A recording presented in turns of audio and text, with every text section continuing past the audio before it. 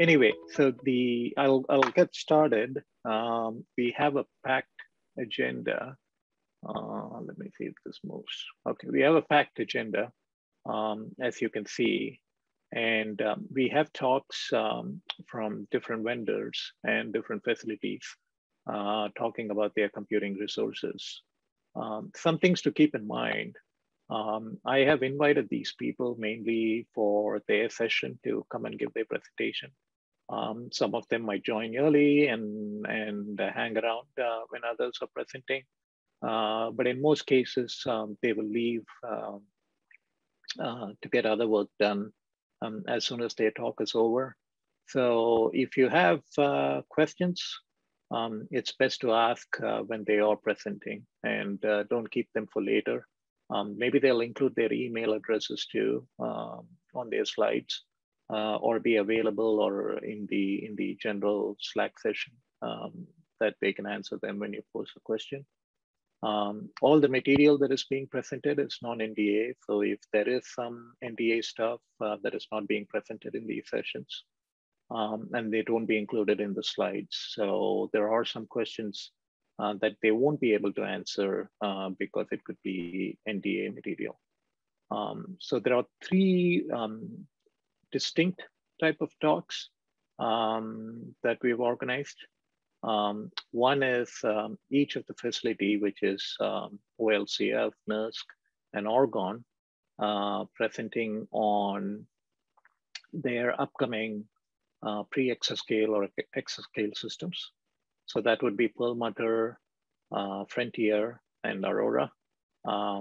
These are not organized all together. I had to find out when these speakers are available and kind of put them in. And so they're all not together, but those are three talks where the presenters will be talking about the computing resources and the computing hardware and a little bit of software. I think you would get a chance to hear more about software in subsequent days. I know tomorrow there's a programming models presentation, all-day presentation led by Rajiv on MPI and OpenMP. So and other programming models. So you would hear that, but these guys will give an overview of the software technologies too. And then you have all three of them actually use the HPE's Slingshot interconnect to connect the compute nodes. And so, and they would cover that in their slides too, and some of it would be redundant because you'd hear them for each of them.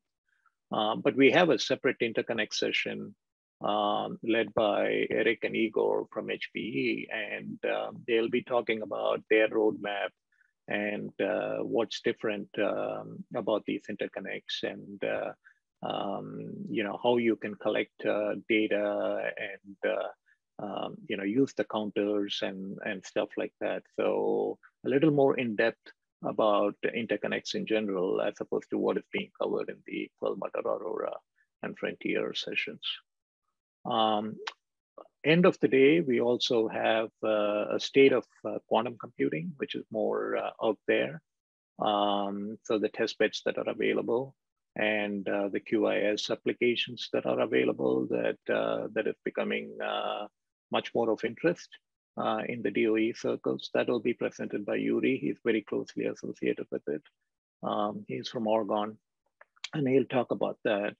And the rest of the talks are all about machine learning hardware. And we are having a lot of pathfinding projects where we are trying to integrate these AI accelerators. So Perlmutter, Aurora, and the Frontier have GPU accelerators. So we won't cover them separately. You have separate talks. They'll be covered in those sessions.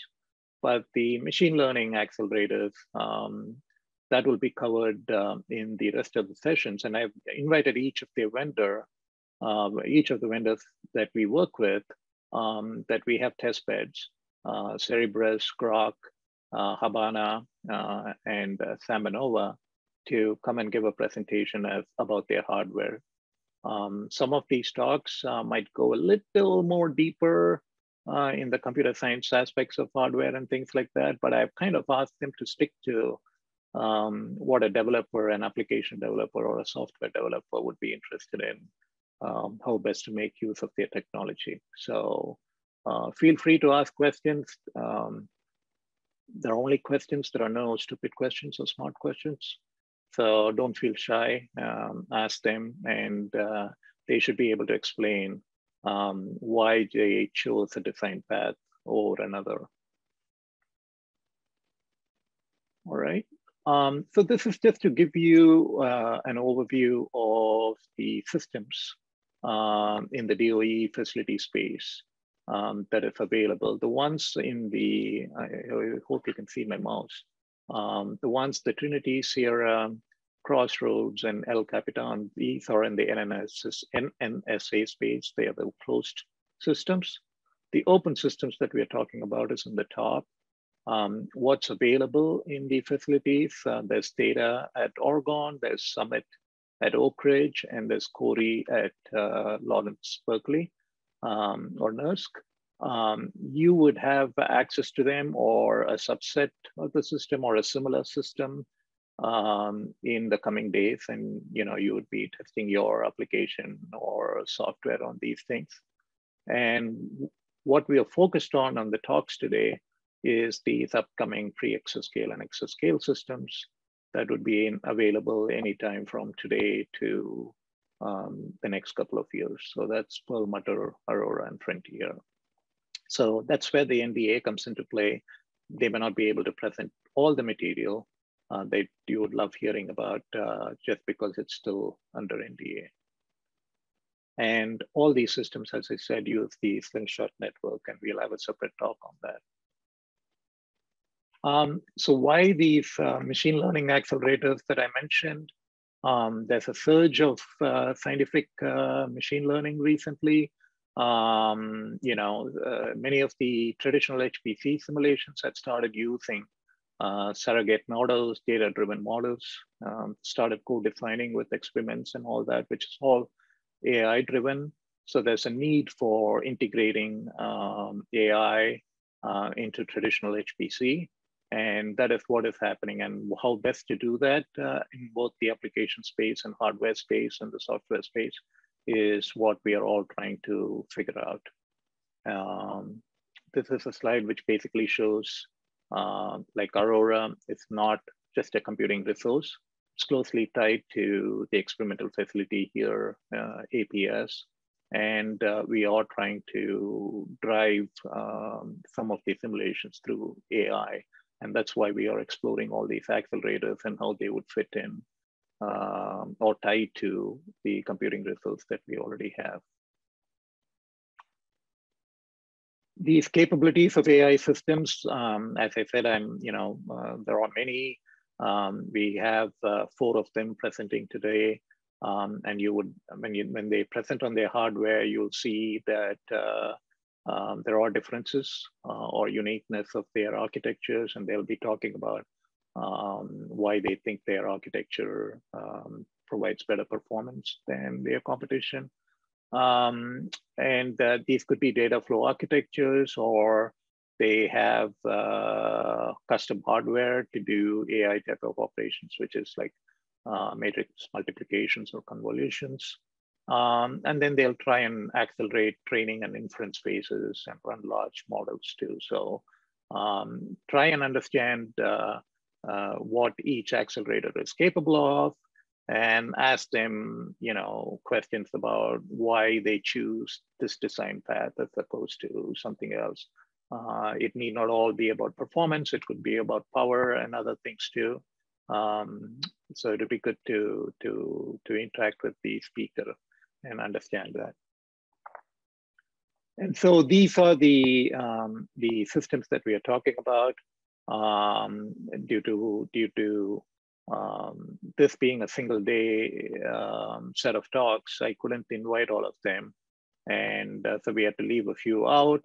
But thanks to all the vendors who agreed to come and spend 45 minutes to 1 hour of their valuable time presenting on this. So let's make good use of it to ask questions. and I'm sure they would be very eager to answer them too. So that's the last slide I had. Any questions before we get started?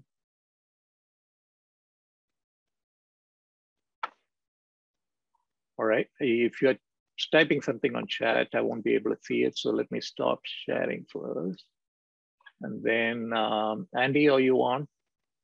Yep, I see Andy there. So one of the things I told all of them, and I'll let you know before you start, is it's up to you. You can ask people to interrupt you as you present, or you can stop at opportune moments and say, hey, I'm here to take questions and things like that. I will interrupt you about 5 minutes before your time ends and let you know that you have 5 more minutes so that you can wrap it up and we can stay on schedule with the other speakers too. Kumar, we have a question on the chat. What is the difference between the different system, open versus closed? Oh, the open is the ones that you can send a project request and get access to. Closed would be more, go ahead, Ray, you answered that. Closed would be ones that you may not get access to. So open means general research community can apply for time on it, and closed generally would mean that only the people of that facility can access it. You know, for example, some machine that is dedicated to classified work. Correct. All right, let me stop my video. And Andy, you can start sharing. And we have one more question. Will hardware architecture cover CPU, memory, and interconnect details, and how it differs from von Neumann and Harvard architectures? I don't know about that specifically, but you can ask them about it. But the hardware would cover all of them, compute, memory, and the interconnects. And we do have a separate interconnect session too today.